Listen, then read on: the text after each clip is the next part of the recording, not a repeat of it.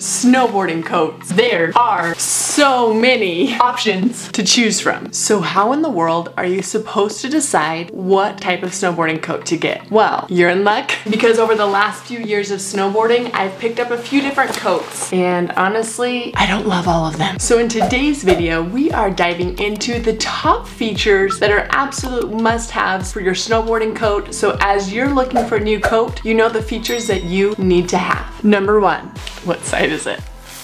Oh, there it is. A pass pocket. This is a little pocket on a lot of new coats that actually will keep your snowboarding pass right in there. So then instead of having to search around for your pass or leave it in one of your pant pockets, you just have it readily available and you can just go right up and boop. As you can see, I actually use this. If you've been to my channel before, you know I have a little bit of an obsession with armpit vents. Armpit vents are just directly in your armpit. You can zip these open or close.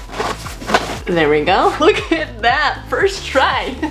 If you're planning on snowboarding throughout the season, you're probably going to hit different types of weather. And if you have a coat like this, then you don't have to worry about investing in multiple types of coats. Those armpit vents make such a big difference. I'm like an armpit vent expert at this point.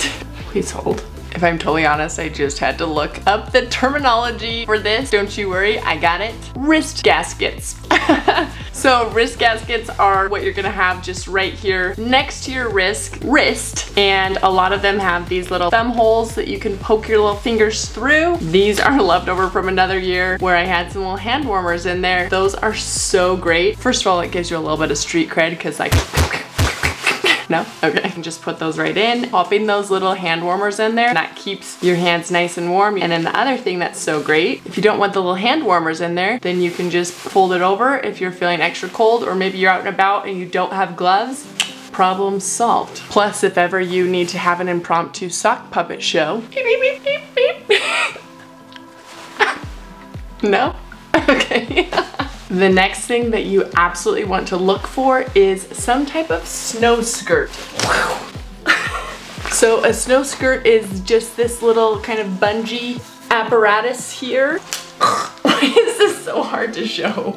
You actually just button it here in the front, and then that snow skirt just hugs your body a little bit tighter than just your standard coat would, so that when you're falling, it's gonna help to prevent the snow going right up your back and getting you wet. This is one of those features that I did not even know existed before I started snowboarding, but I'm telling you, it is such a game changer. So make sure you look for a coat with a snow skirt. Don't you want to look this cool?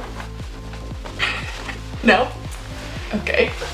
Next feature, pocket! Interior pockets.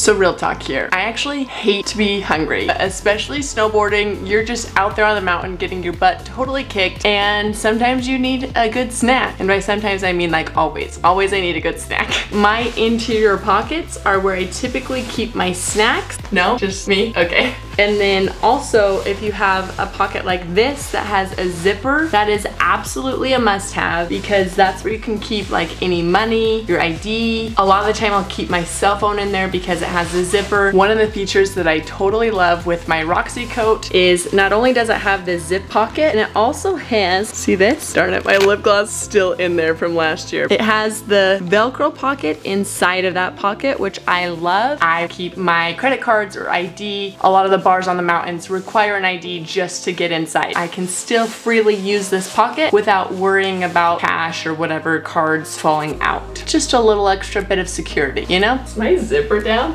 How unfortunate would that be, huh? This feature is only available on VOLCOM coats, but if you have VOLCOM pants, they do have this zip to pant technology that actually allows you to zip your snowboarding coat directly to your pants, which is like a powder skirt on steroids to just really make sure that you do not get snow up your back. And this is a random feature to talk about, but it's something that you're going to need to consider when you're buying a snowboarding coat, and that is the fit and the style. So this coat is actually a slim fit and I really love it. I can wear it basically anywhere. I feel like it goes really well when I'm snowboarding, but I wouldn't feel uncomfortable wearing this to just go hang out with friends, normal looking on its own. Whereas this VOLCOM coat, definitely not the case. Whether or not it fits your style, we can all agree that it is just kind of like, well, bam.